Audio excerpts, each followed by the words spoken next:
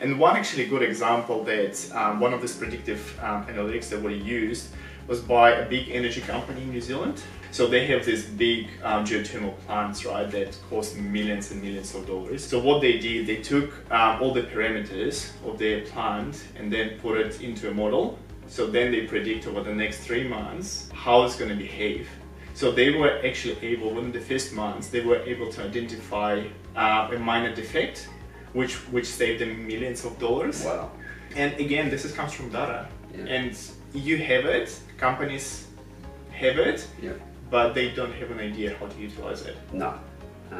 And quite often they don't have the skill set in-house to be able to even think about how to grab that data, organise that data, clean it, and then present it in a way that's meaningful.